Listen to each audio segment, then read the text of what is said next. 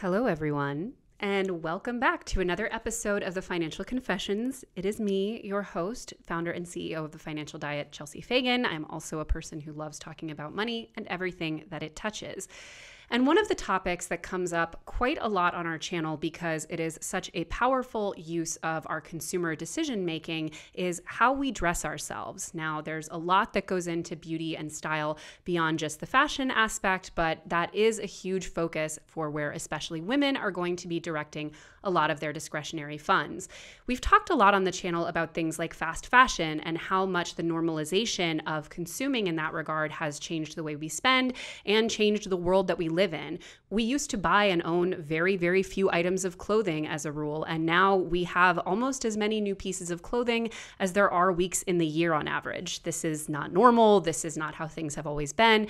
And especially when it comes to the financial and environmental impact, this is not the way things always have to be. Similarly, the way we spend on beauty has been severely warped by things like social media, how we view ourselves, how we view others. And especially as women, which most of you watching and listening are, it's important to remember that these spending decisions and all of their implications don't exist in a vacuum.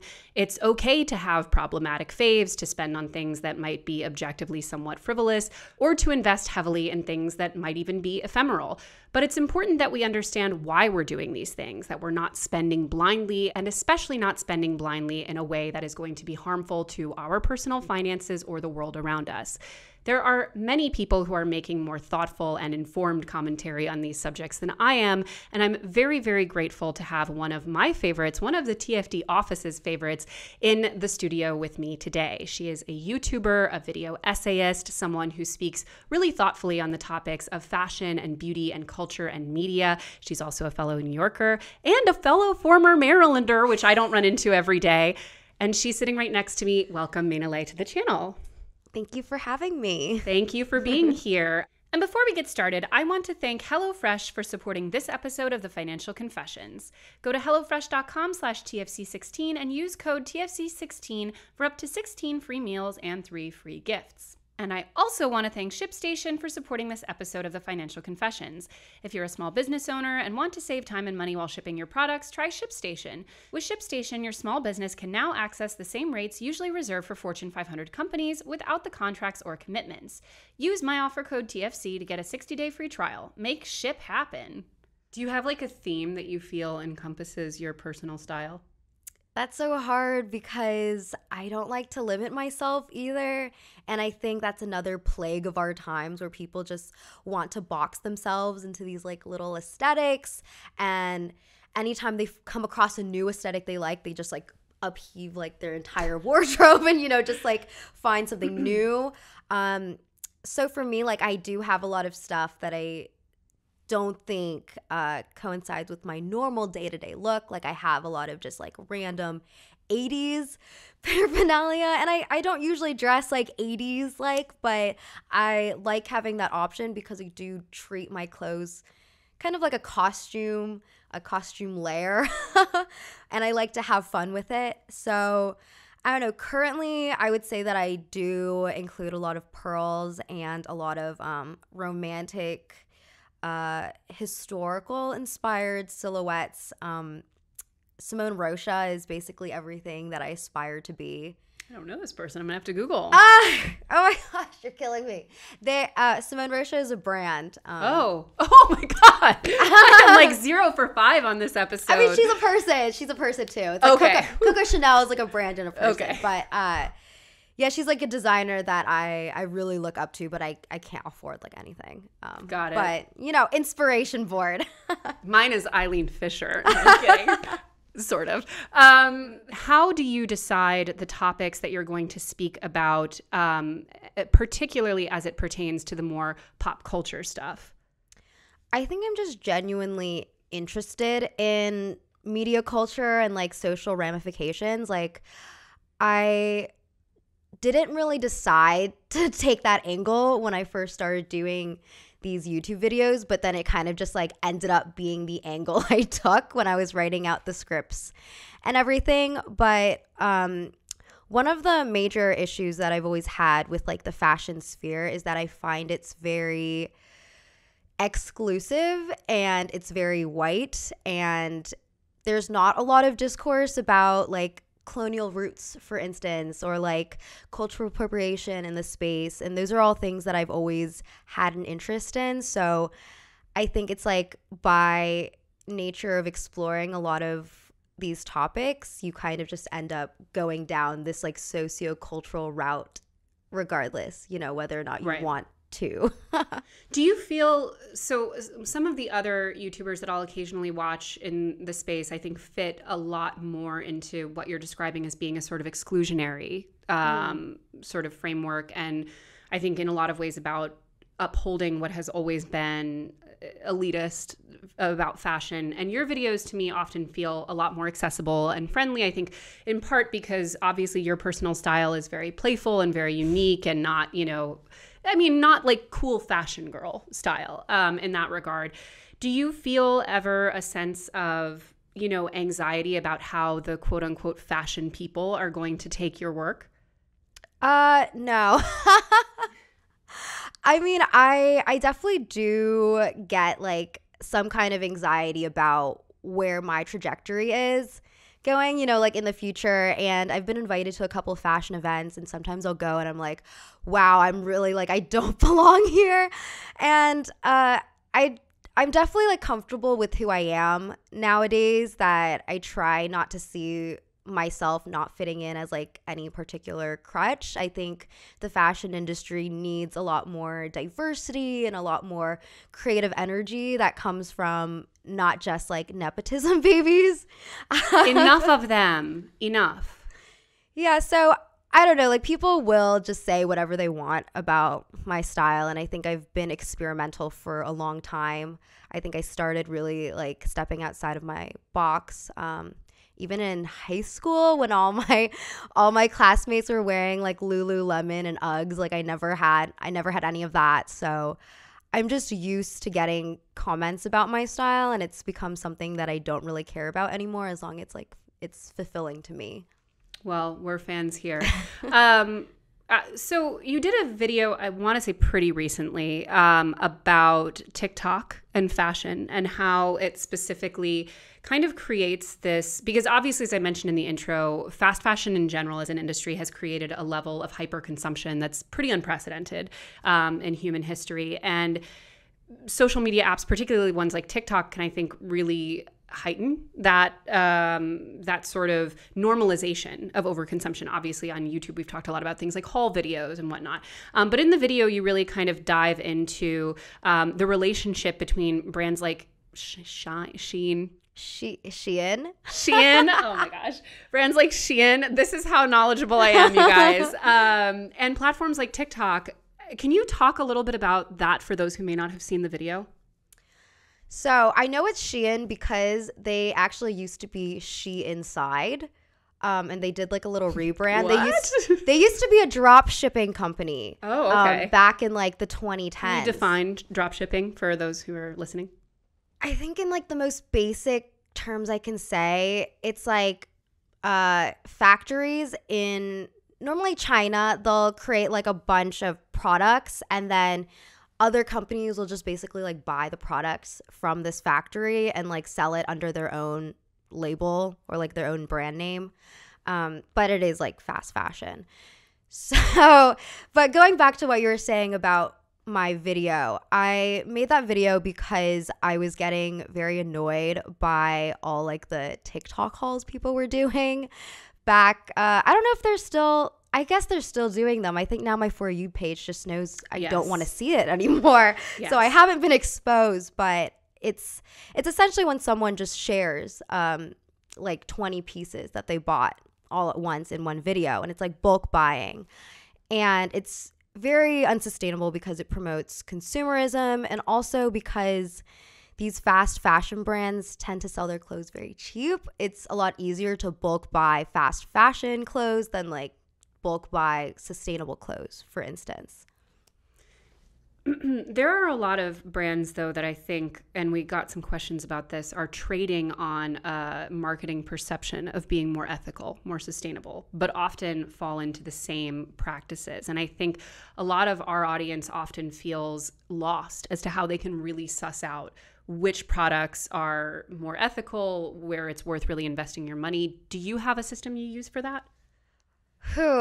I mean, my system is not necessarily like the most reasonable system for a lot of people, because I just tend to buy vintage clothing or secondhand, or clothes that are made by like one person on Instagram.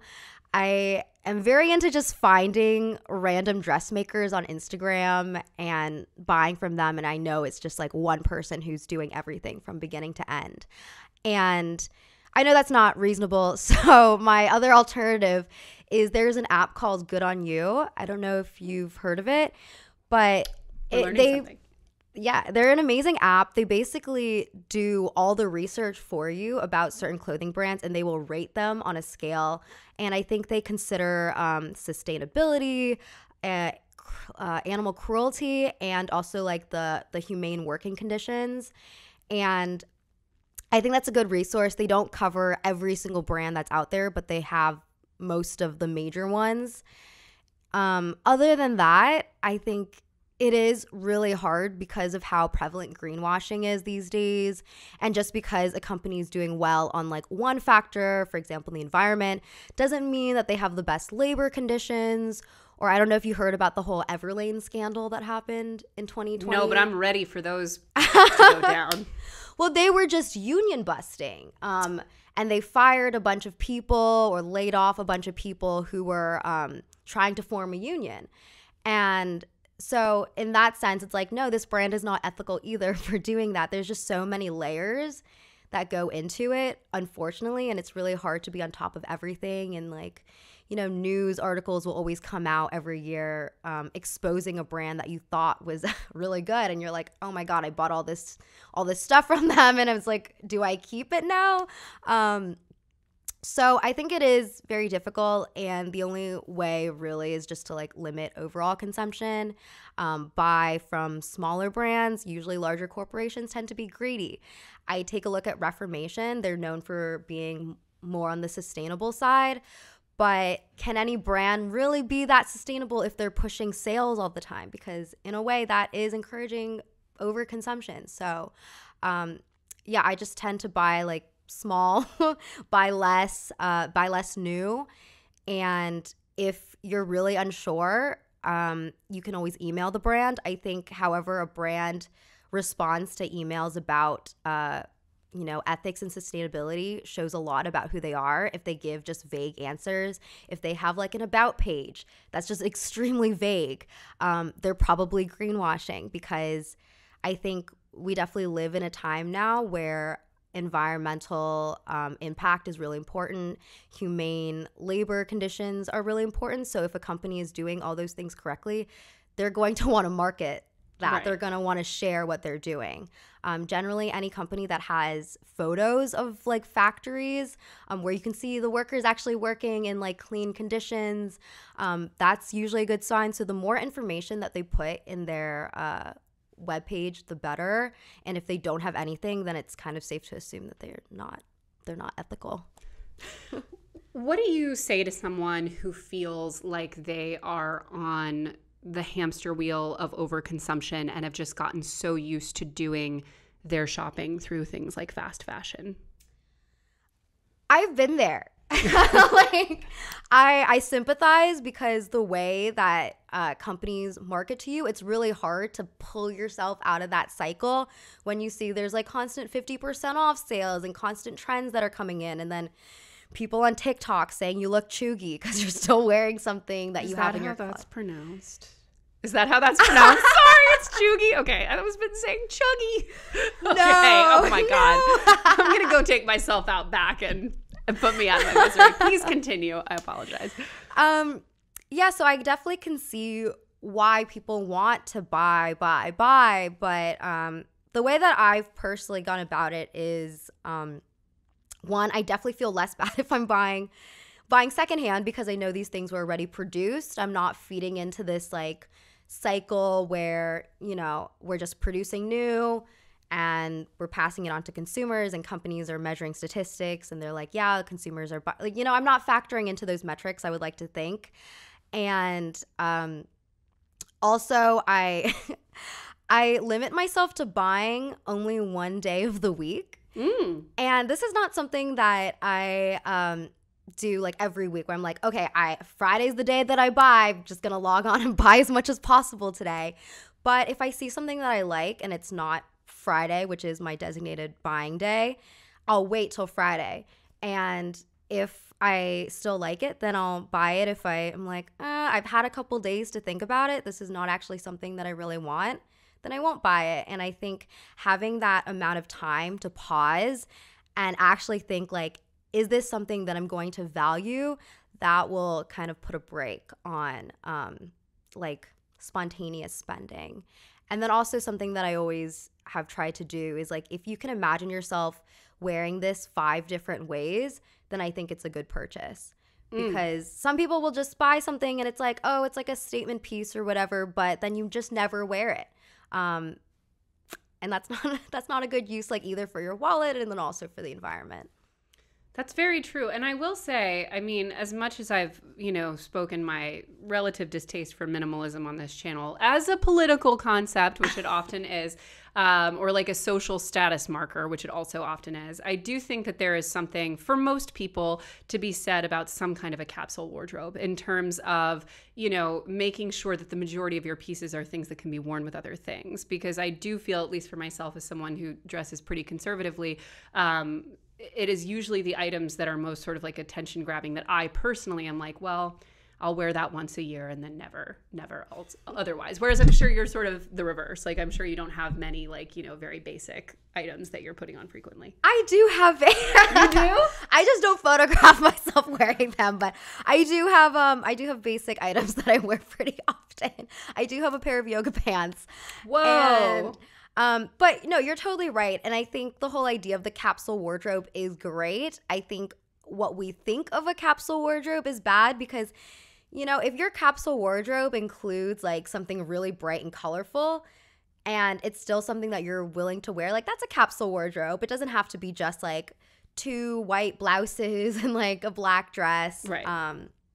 So, yeah, and also it's like you can buy a statement piece if it's something that you'll wear multiple times. Like Right. if you're not someone who just wears it once to a party and never again, if it's something that you actually think is a staple in your closet, sure, go for it. But I think with our current consumerist patterns, that doesn't tend to be the case. Are you an inspiration boarder? I have a Pinterest, if that's what you mean. Yes, we love to see it. What do you typically put on there? Is it more individual pieces or what's on there?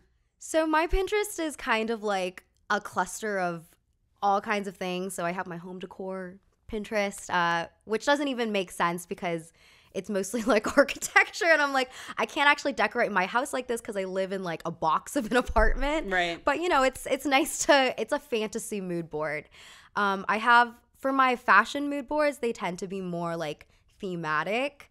So I'll have a lot of runway pictures, like movie screenshots, even just like random costumes. I tend not to do like actual pieces for some reason, but I like to use my mood boards more conceptually than like what's like literally. So we have the fashion part of it.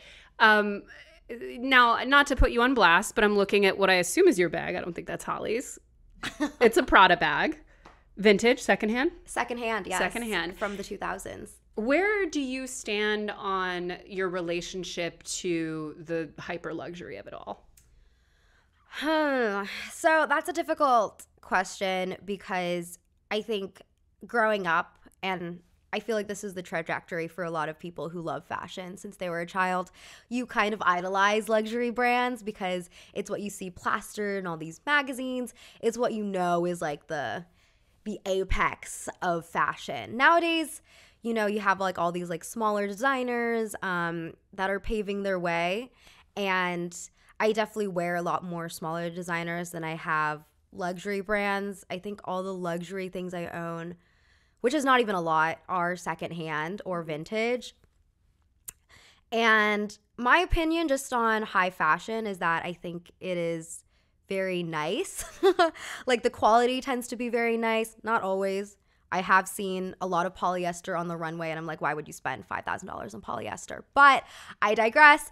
A lot of them are very aesthetically interesting. I love haute couture always. I think that's like that is like the peak of design in my opinion. It is like where art and fashion combine. So I have a lot of respect for a lot of the fashion houses, but I do think there is this misconception that just because something is luxury, it means it was ethically made. And that's not always the case. Like you hear of those stories of Burberry and how they burn a lot of their bags to keep the whole exclusivity factor going when they can't sell all their bags. And that's not good. So I definitely think there is a line between, yeah, this is like well made, but also let's make sure that it's actually well made. I've always found it so interesting, the like very sort of household name luxury brands and their relationship to wealth and status. Like for me, when I think of what the very few really, really wealthy people in my life that are, okay, not my parents, like no one super close, but the people that I know well enough and up close enough to know what they buy, what they wear, etc. Probably the most common brands are things like Brunello Cucinelli and like The Row maybe for women and like things like that. But they're often these brands that most people don't even really think of when they think of luxury brands. They're very, in many cases, understated. Like Brunello Cucinelli, for example, like you buy like an ugly crew neck sweater that looks like it came from J. Crew and it was like $3,000. Like it's like a very specific type of wealth. And I'm interested in how you sort of see the relationship to what is ultimately, you know, what the average person thinks of as the highest level of personal style and what the actual ultra wealthy are wearing. I mean, you're totally right with The Row. Those are egregious prices for what looks like very basic clothes. Props to Mary-Kate and Ashley Olsen for that empire.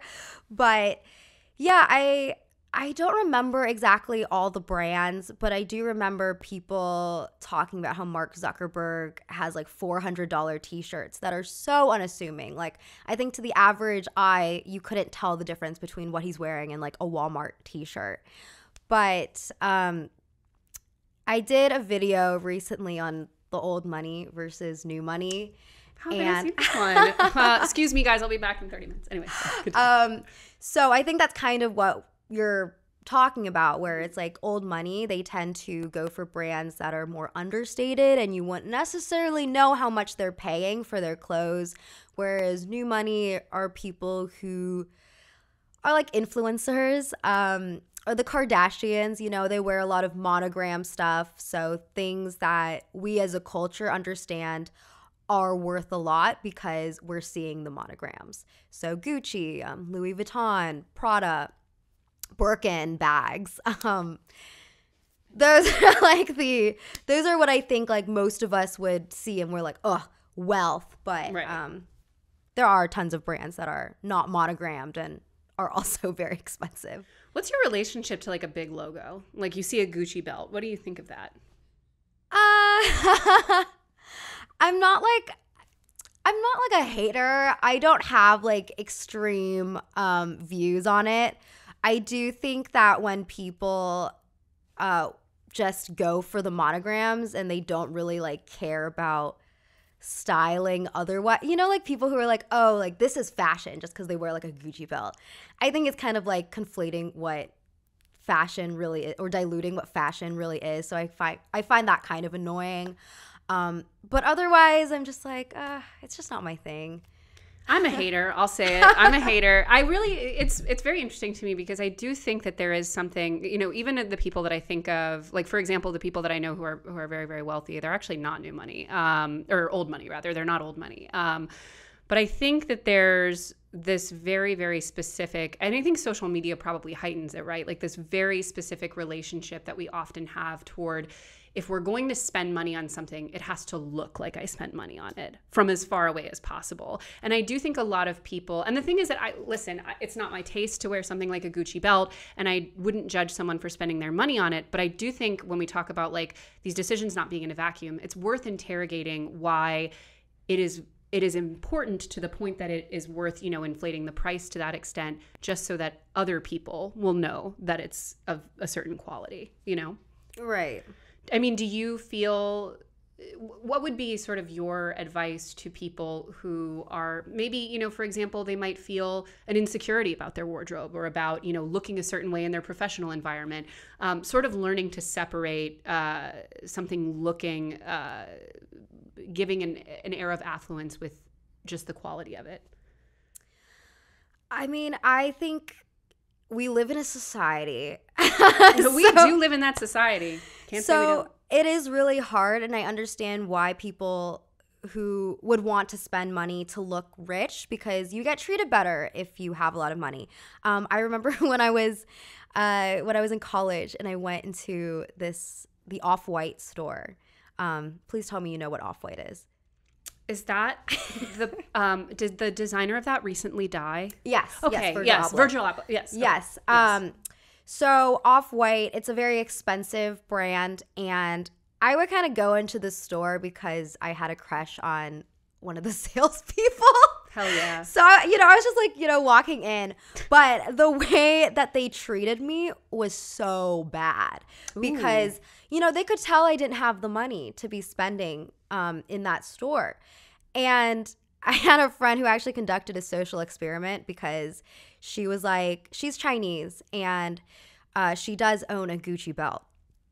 And she walked into the store wearing her Gucci belt. She was on the phone talking in Mandarin to her mom. And she just like looked very rich. And all the salespeople were kind of like fawning over her, being like, oh, would you like to see our latest collections? Like blah, blah, blah.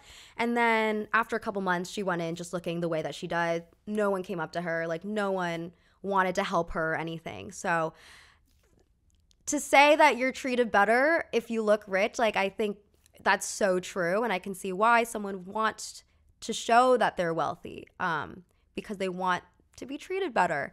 And I don't think that's like a slight on anyone who's participating in that, but it is just kind of like an unfairness in our society. What was the question again? I got off topic.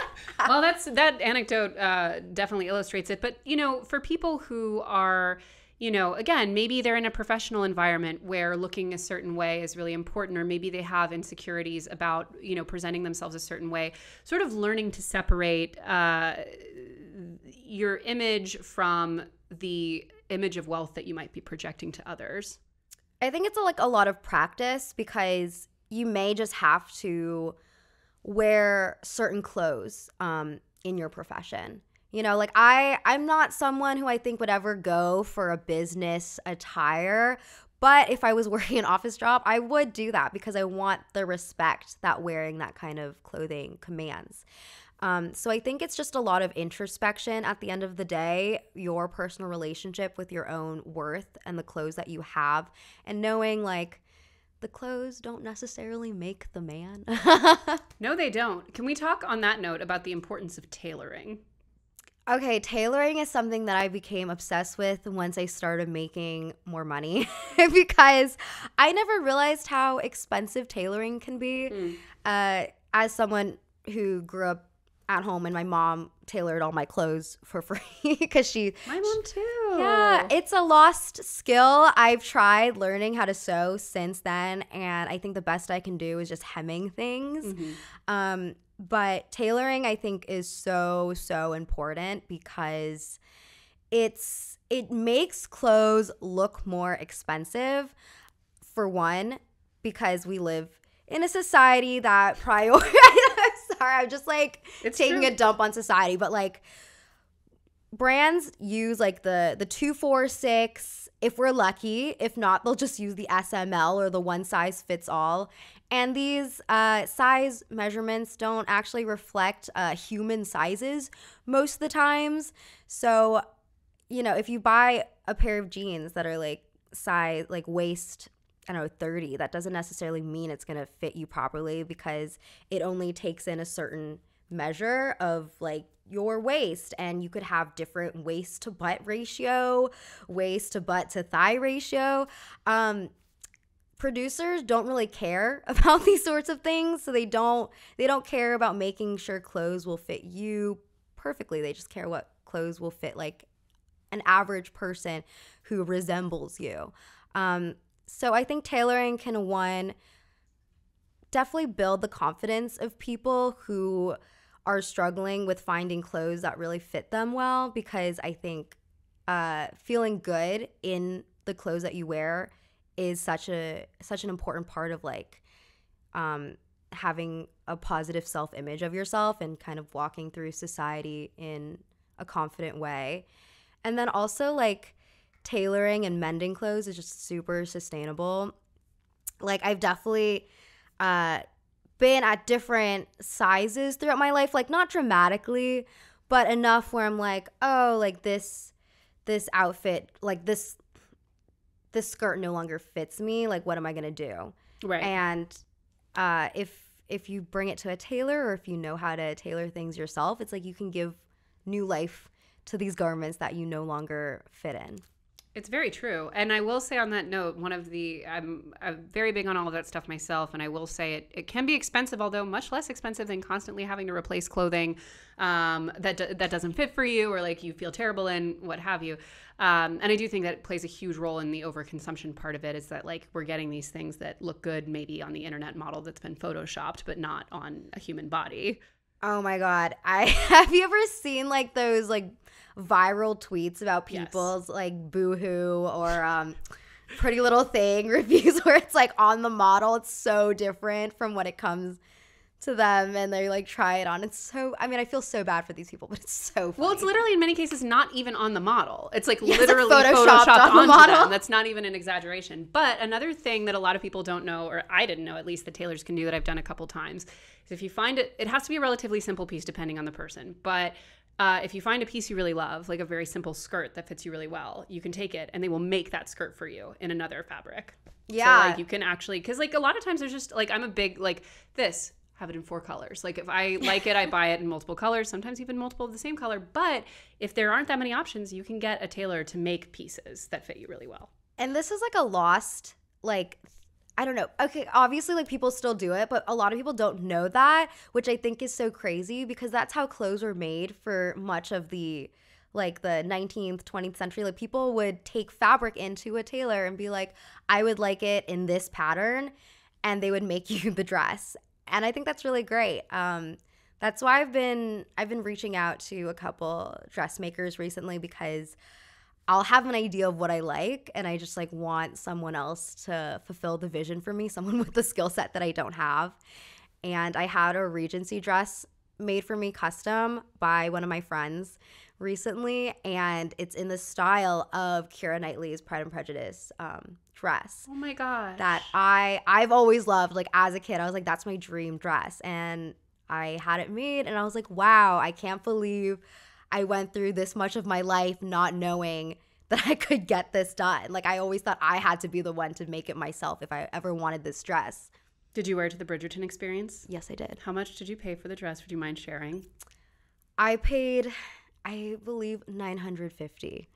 I mean, listen, not a cheap dress, but I mean, probably not that different from what you would pay if you got it made from like a very, very high quality producer. Yes, and it was very high quality. It was tailored to me exactly. Like she sent me multiple mock-ups that I got to keep. And also it was one person doing all of it. Her name is Emma, and I fully support her business.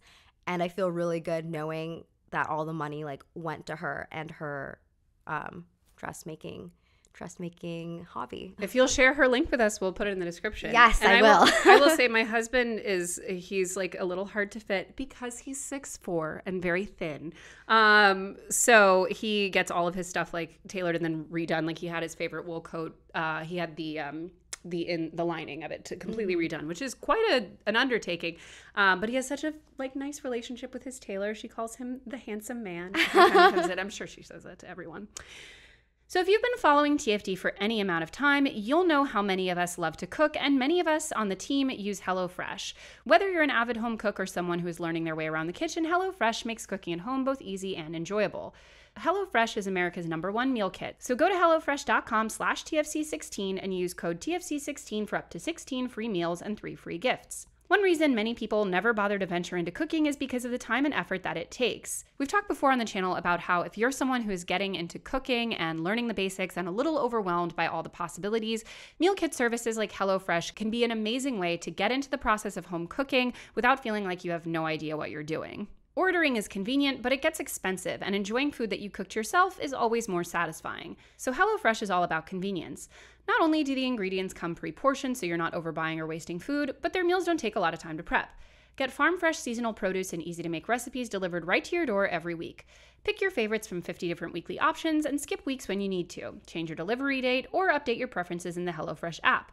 You can also customize your favorite dishes with their new Hello Custom offerings by swapping out one protein or side for another, upgrading for a more luxe experience, or even adding protein to a veggie meal. That means more choices, more variety, and more meals tailored to you. TFD team member Holly just recently tried out HelloFresh's one-pan Santa Fe pork tacos, which took less than 20 minutes to make, had minimal cleanup, and tasted even better than her favorite takeout tacos for a fraction of the wait time and cost.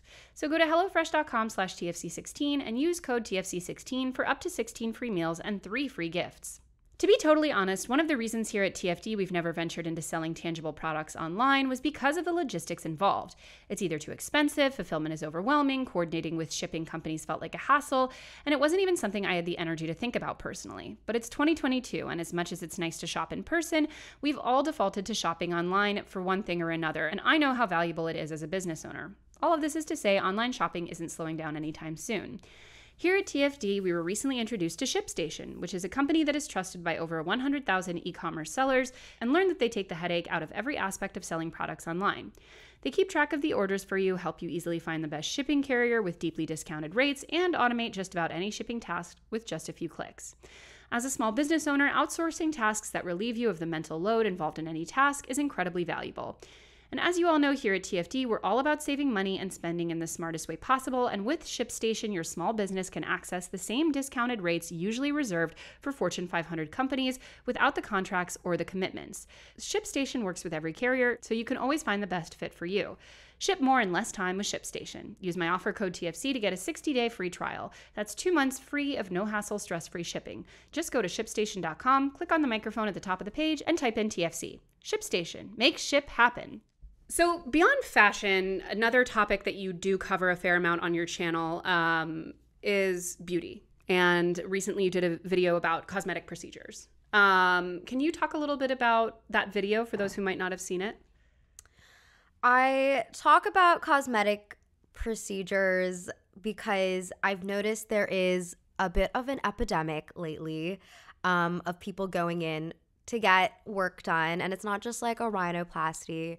A lot of it is very subtle, like fillers, Botox, and I just kind of wanted to unpack that phenomenon and talk about how society pressures people to get that done nowadays. And yeah, I don't know, there's a lot. I have a problem summarizing my thoughts in that way. Have you had any cosmetic procedures that you would be willing to disclose?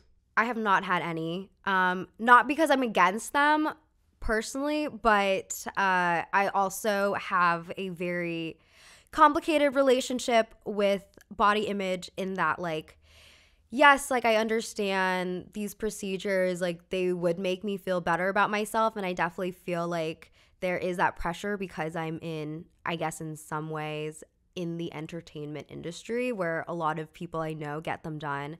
But on the other hand, like I also do want to cultivate a positive relationship with my own natural features. Mm-hmm. And I don't know, like I think getting cosmetic procedures would be in conflict with that. I feel you. I have similar thoughts. I've had laser Botox in my jaw, and that's basically it. But I'm coming back for more Dr. Green, so buckle up. But I mean, I feel similar to you in that, like, for example, growing up, like, I always wanted a rhinoplasty. Like, I was like, I went to a high school where, like, a lot of girls would get them. You know, it was very common in my town, like, very normalized. And I think there was, like, a 2-year period for sure where, like, if I had had the money, I would have for sure gotten my nose done. It's hard to feel like this might not be regretted in a while, a lot of these procedures. Yeah, I definitely have also thought about that. I think that's also why I haven't gotten a tattoo. Because I'm like, oh no, like, am I going to like this in 10 years? And no, you're totally right. Unfortunately, we don't really know what will happen, like what people will look like in 20 years' time, all these people who got BBLs. And speaking of BBLs, that is also a very dangerous procedure. And yes. I think there are certain procedures that are pretty safe. Like, I think Botox is pretty safe. I don't know. Dr. Green, weigh in. Listen, I mean, I think Botox, we have enough data that, I mean, I certainly feel fine getting it. And also the thing about Botox as opposed to like fillers, like Botox dissipates over the course of like 6 months roughly. Whereas like fillers are there forever. And like when people start, not to derail, but like the stuff that I think is most worrisome is the stuff that doesn't go away. But continue.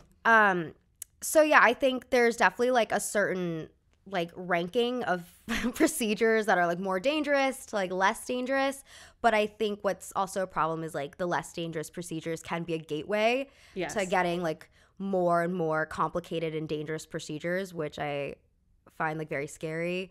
And also what's concerning is that body types have been trendy for most of human history. So I've seen articles already about people lamenting the end of the slim, thick body type and that we're apparently moving on to like the skinny waif body type again. No. I know. And I just like, I can't imagine like all these women who got BBLs in the last 2 years and just like probably going through a crisis once the new body type has switched. And I just don't think that's healthy at all. No, I don't think it is. And also, I mean, you know, fast fashion is a problematic industry, right? But like if you buy a $5 t-shirt and don't really think too much about where it came from, like that is, you know, the long-term ramifications, at least for you personally, are like relatively small. You can wake up tomorrow and make better consumer choices. But for a lot of these procedures that are increasingly marketing themselves as being like hyper financially accessible, like you'll see like the, you know, Botox starting at $10 in the windows of some of these med spas. Like if there is ever a place not to skimp, it is on stuff that someone is injecting into your face. Yeah, it's actually scary. I did a dental video and some people would go to Turkey to get veneers, but then I forget what the procedure's actually called, but they did not end up getting veneers and they got this other very like detrimental procedure like crown, what I don't know. But when they showed photos of these people, it was like they had shark teeth, like little shark teeth. And so yeah, I'm like, do not skimp on any cosmetic procedure.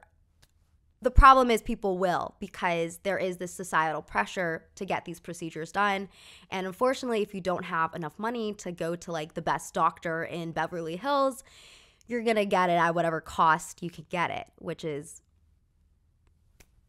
you know, often not very high. I will say though that something that I think is really important to remember for people who are considering this stuff, like the veneers thing is a great example, because I do feel like there's been I think it's somewhat tapering off, but there's been a weird process over the past like 10 years where like a person gets over a certain level of famous and then one day they come back and they have completely different teeth. Like, and they all have the same crazy ass like blue white horse teeth in their mouth that look completely unsuited to their overall facial structure. And like, obviously those aren't their teeth. Like famously, like if someone's on a reality show for a season and then they come back for like an All-Stars or like, you know, for a return in later seasons, we got a whole new teeth, you know, set of teeth going. But I think what people often don't understand in those kind of procedures is that when you make these one changes, like it's not in a vacuum. Like everything else now is different in proportion to it, you know? Right. And I do think that especially when you take the like social media filter aspect of it and the Photoshop aspect of it, it's no wonder that people get themselves on a hamster wheel, because once you change one thing, you sort of have to change other things. No, you're totally right. I didn't even like think about that, but you know, your nose, for instance, such like a big part of your face. And if you get a rhinoplasty, like a different nose, there might be something else that you're like, oh, like I don't know, my cheekbones are not well placed with this new nose or something. And I think that is really scary because you can become so addicted to plastic surgery, and it's an extremely expensive addiction. My mom used to be obsessed watching that TV show Botched. Oh my gosh. Ugh. Terry Dubrow, what havoc will you wreak on this society? I could never watch it because I'm so squeamish about like surgery, but you would hear about people spending like hundreds of thousands of dollars like in their lifetime on plastic surgery, and it's like the hole in my wallet. I can't imagine. Like I was like literally debating with myself for so long about getting this Regency dress, and just like imagining spending thousands of dollars all at once on a plastic surgery procedure. I can't. Well, listen, we'll put the Regency dress up on screen and we'll link it to you guys in the description. I haven't seen it yet myself, but I'm sure already that it was well worth it. So one of the questions, we've gotten a lot of questions from our audience, and one of the questions, kind of an overarching theme is, you know, you do have, I think, a very smart sociopolitical angle to a lot of your videos, but ultimately fashion and beauty are fundamentally consumerist, industries. How do you sort of balance, I guess, just like being an ethical fashion girl under capitalism, basically? It's definitely not a balance I have yet to fully achieve. And I can admit that because I think we're all imperfect in this capitalist society. I just try my best. Like I don't really do the way that my career is built, like I think I have it easy in that I make YouTube videos, and YouTube only requires you to make like, I don't know, 1 video a week to stay relevant. Whereas I think a lot of TikTokers and Instagrammers like fall into this path where it's like, I have to post new photos, I have to post a new video every single day. And if you're in the fashion realm, that usually means, oh, I have to buy more clothes so that I have new content. Whereas I don't really fall into that. But I don't know, like, again, like I try to just buy vintage. I try to buy secondhand. I try to limit days that I buy. I try to look into all the companies that I buy from. I try not to promote anything that I'm not fully supportive of. Like I don't think I've ever worked with a fashion brand. And that's because usually the brands that reach out to me are fast fashion. And I'm like, no, I don't promote that because I don't support it ethically. So I just try to keep in line with my own ethics, but yeah. I like that. No, I think it's weird. I never really thought of it until you just said it, but I actually really agree with the sort of YouTube putting less of an inherent pressure on people. Like I definitely think like Instagram, which I don't even do, like I don't run the TFD Instagram. I have my own, which is like much smaller, but that has been way worse for my mental health than YouTube has been. Yeah. Like I feel like YouTube allows breathing room in terms of like you can be nuanced on a subject, you can speak on something at length, you can take time between things. It's a more healthy place. I mean, surprisingly, and I'm sure not for everyone. I mean, a surprising number of YouTubers have been like canceled in horrible circumstances. So like not for everyone, clearly. Okay. What is your budget around fashion spending, and how did you choose the amount? I don't actually have a budget. Tisk, Mina, no. I know. But okay, I definitely say that I live below my means. And I think that is like the most important thing at the end of the day. I just like, I know that fashion is one of those things that I love to indulge in. And I have a budget in the sense that there's like a cap to how much I will spend on a certain garment. I generally will not spend over $250 on a piece unless it's for a really special occasion, or it's like, you know, a birthday event, like something like really crazy that I'm like, okay, I'm gonna like indulge in this. And I think usually that ends up working out for me because secondhand, everything tends to be cheaper. I've gotten some pretty nice designer shoes that usually go for like $700 retail for a really low price. I'll wait for things to go on sale. But sadly, no budget. Wow. We're going to stage an intervention before you leave. So, okay, you already touched on them a little bit, but we did get several questions specifically about Reformation.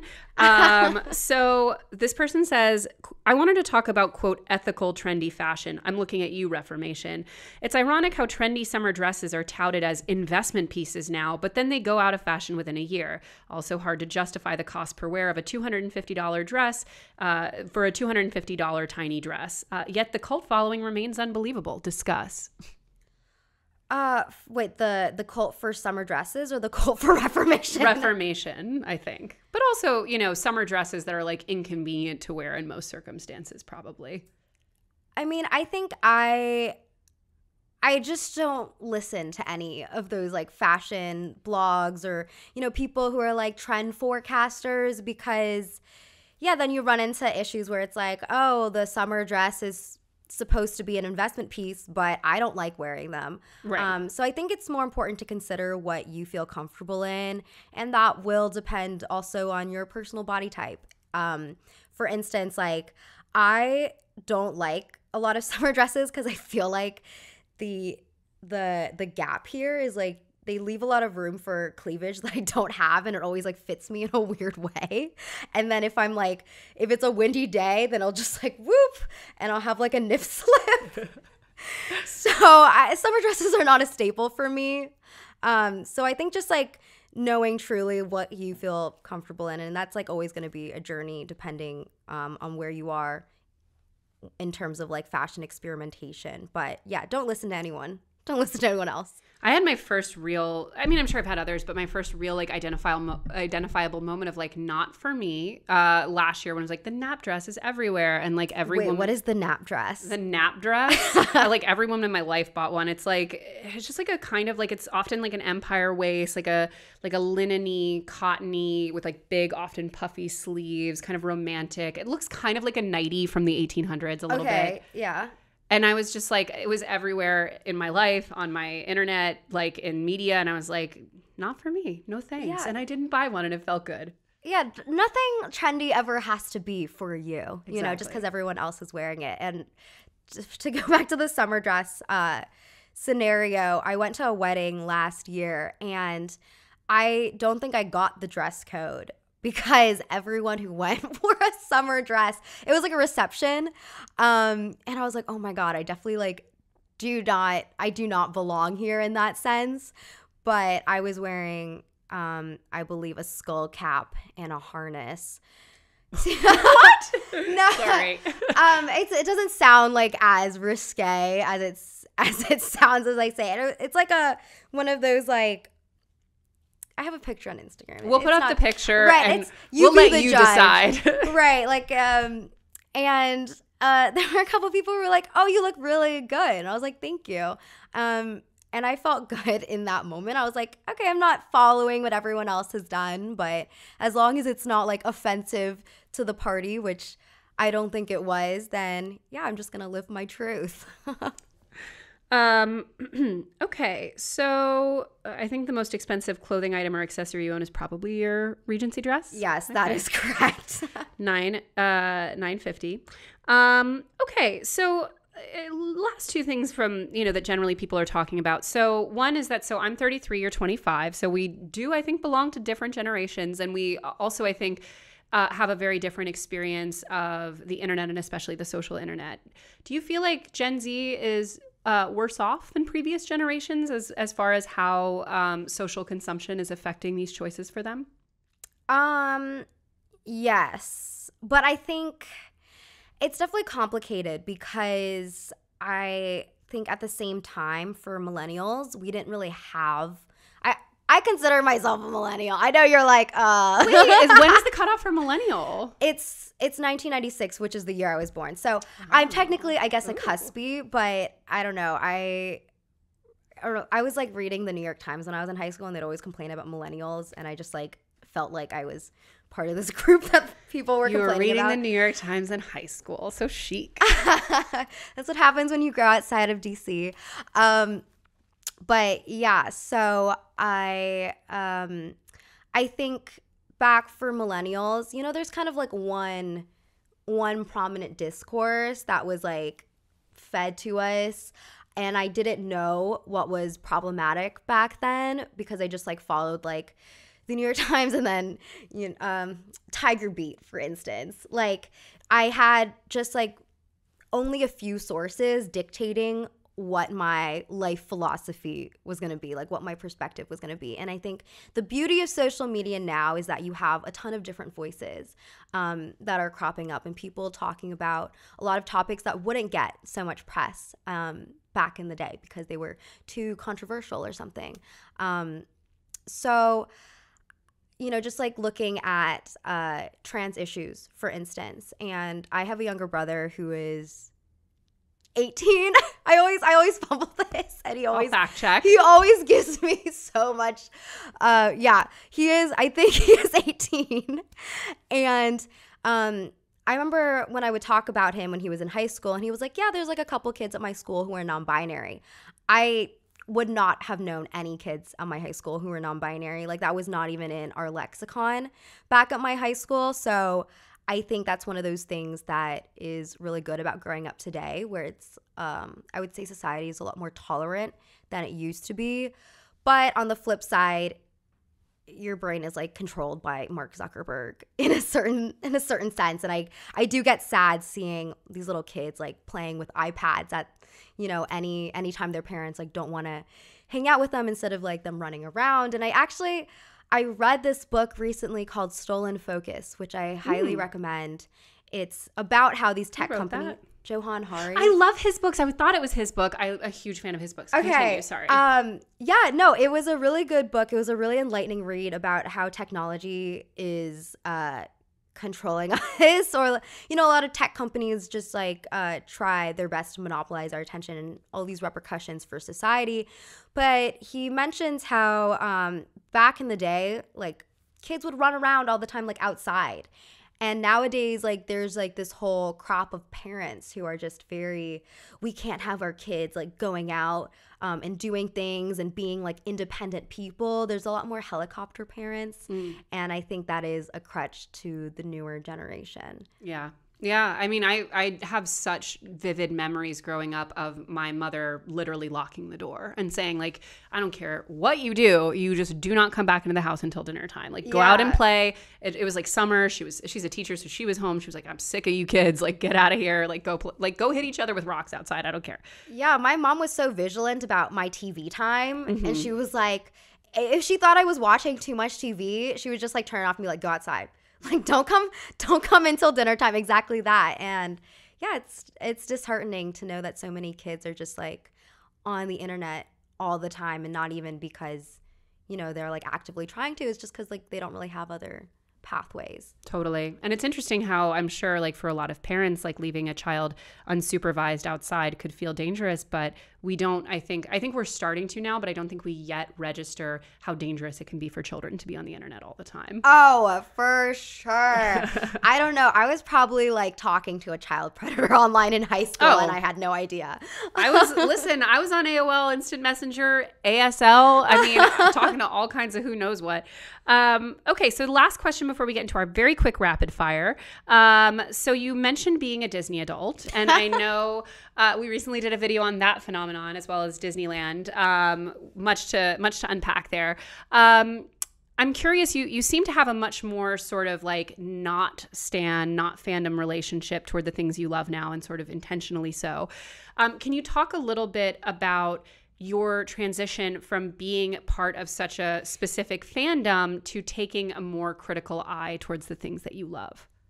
It was actually when I did the Disney college program. Oh my God. Stop the presses. You did the Disney. Oh my gosh.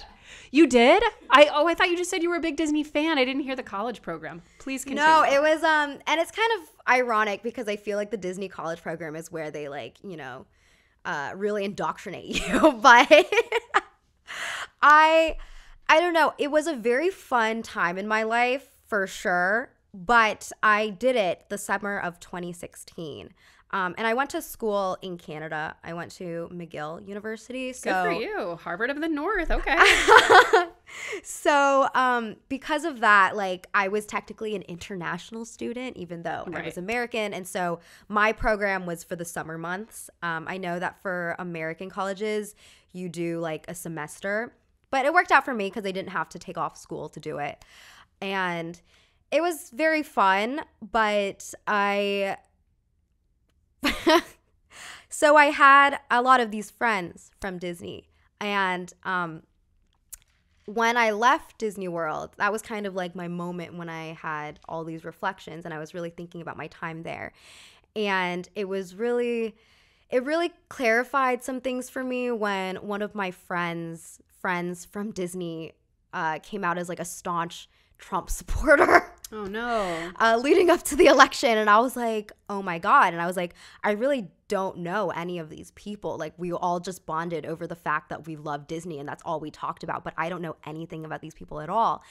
And I don't know, it just like, it really put me in this like weird spiral where I was like analyzing the social media usage of like my fellow Mouseketeers post Disney college program. And I'm like, okay, I don't agree with this person. I don't like really like what this person is saying. And I just started getting annoyed by the way that they all seem to like idolize this time. And it just like, I was becoming very contrarian about the whole thing. And I was like, was it really that nice of a time? Like, I was working 6 hours in stroller parking in like the Florida heat. I was yelled at by my manager on like multiple occasions for just like really mundane stuff. It was basically like, they call it the Disney college program, but there's nothing academic about it. Like you're working a job like as someone who works the park, but you're paid less than everyone working full and part-time. And they have Disney housing that you're forced to live in to be a part of the college program. And they take out rent payments from your check, even though they own the properties.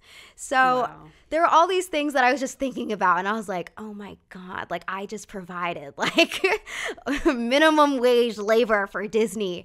And yeah, I don't know.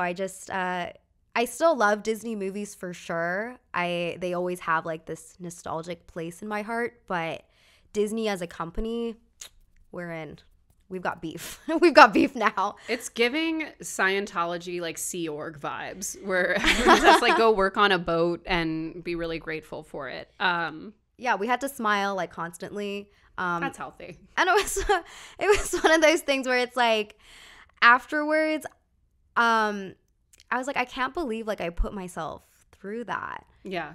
But even though while I was doing it, I had the time of my life. And that was definitely like interesting for me to realize. Favorite Disney movie? Mulan. Okay. Are we including Pixar? Yes. Ratatouille. Adorable. Unexpected. I'm surprised it's not classic Disney given your overall vintage vibe. I know, but it's just like the reason I love Ratatouille is one, I have an extreme phobia of rats. I know, and I live here, but if I see a rat cross my path, I scream like I saw a dead person. And this has always been in my life. I have no idea when this rat phobia started. And I was afraid of rats when I saw Ratatouille, but I don't know, like there was something about it. It like changed my perspective for like an hour and 30 minutes. It was a magical moment. I did cry at Ratatouille. I did when he was eating that dish, well, the ratatouille, and he was going back to his childhood. And I was also 10 when that came out, so technically I was still a child. I was also 10 when that came out. So the time has come, everyone. Loyal listeners will know what time it is, but for those who don't, it is time for our rapid fire questions. We ask these to our guests. Now you can feel free to pass or get clarification, but the point is just to answer them as it comes to your head. No right or wrong answers. What is the big financial secret of your industry? And we'll say the fashion industry. Big designers do not pay well. Ooh, pay well for designers. Okay. Like you would make more money working for Zara or H&M as a designer. It doesn't shock me given like the Condé Nast, like for me, like being in media, like the people I've known who worked at Condé Nast have been like some of the lowest paid people I've known in the industry. Though I heard they just instituted a pay floor. Is that right? So I believe they just unionized as of like a week ago. Good and for so them. they're probably in negotiations. Good for them. Our fun fact, some may even know this TFD lore, our editor prior to Holly was a woman who, before working at TFD, was an assistant editor at The New Yorker who was making $27,000 a year. Oh my God. Didn't she make more like? She quit to work at Murray's Cheese Shop, where she made substantially more and got health insurance. So Oh my God. She wrote an article about it. It's on TFD. Okay. What do you invest in versus what are you cheap about? I invest in accommodations, like for traveling. I am cheap about food. Out of curiosity, where did you stay when you went to DC, or just with your family, I guess? I just stayed with my family. Okay. So I was like, ooh, give me the hot, luxurious hotel recs in DC. Okay. What has been your best investment and why? Oh my God. College? I mean, I can't do an ROI on the spot, but I bet it's probably your YouTube channel. Yeah, I guess. Okay. Yeah. Screw you, college. Screw college. It's a YouTube channel. It definitely wasn't the Disney college program. Yeah, definitely not Disney University. Oh my God, it's so scary. Okay, what has been your biggest money mistake and why? Honestly, all the things that I bought before figuring out my personal style. Oh my gosh, was there like a specific aesthetic you were going for? I was like very much in the e-girl phase back in like 2017. I had like a lot of like leather grommet belts, hardware like type of stuff. And, you know, in a way I don't regret it, but cumulatively I think I spent more money than I would have liked to if it was just going to be an experimental phase. I'm picturing Grimes. What is your biggest current money insecurity? Oh, where I'll be in the future. Does that count? Yeah, fair enough. Do you mean like geographically? No, I mean like how much money I'll have in the future. Because, you know, with YouTube, it's one of those things where it's like, oh, you could rise fast, but you could fall just as fast. And I'm really bad with like investment type of stuff. So, yeah, just a financial insecurity is being financially insecure. Well, listen, you mentioned not having a budget for clothing spending. Nothing will help you more for financial planning than having a budget. We'll need to chat after this is over. Yes. This is like it's a church. Everyone comes and converts to being, you know, financially solvent. Okay. What has been the financial habit that has helped you the most? I honestly, having an accountant. Does that count? Okay. That's probably, I mean, I'm sure your taxes are a mess being a YouTube creator. My taxes are absolutely a mess. So thank you, Brian. Brian, let's hear it. Let's get a woo going in the chat. But also, I mean, for what it's worth, like if you have complicated taxes, investing in an accountant is almost always like you'll see an immediate return in what you are able to save in your taxes because the person preparing them understands how to properly deduct and all of that. Okay, last question is, when did you first feel successful and what does that word mean to you? I first felt successful when I moved out of my parents' house. Woo, that's a great one. I don't think we've ever gotten that one before, but it's good. I think success for me is just being financially independent, because there are so many times in my life where I just like was insecure financially and it just manifested in terrible, terrible ways. Like I was codependent in my relationships. I was extremely, I had like more of a toxic relationship with my own parents, and just having like my own stuff sorted out has made me just a better person overall. I love it. Well, it's obviously been such a pleasure for us, but for our audience who wants to go find even more about you and what you do, where should they go? Mina Lay is the most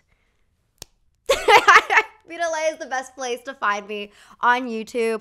I'm also go by Gremlita, Gremlita on basically all other socials. So I love it. Well, thank you guys so much for tuning in, and we will see you back here next Monday for an all new episode of the Financial Confessions. Goodbye. bye.